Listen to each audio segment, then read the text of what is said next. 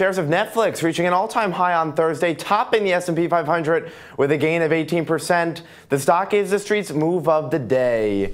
All right, shares on the rise after reporting second quarter earnings on Wednesday. Now, earnings per share came in at 6 cents, slightly ahead of estimates. As for sales, revenue totaled about $1.6 billion, matching the figures Wall Street was looking for. But investors cheering the company's explosive growth in subscribers.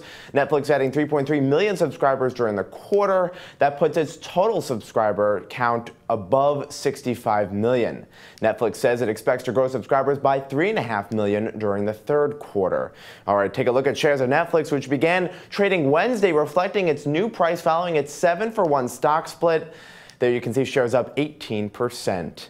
And check back on TheStreet.com for Friday's move of the day. I'm Scott Gam in New York.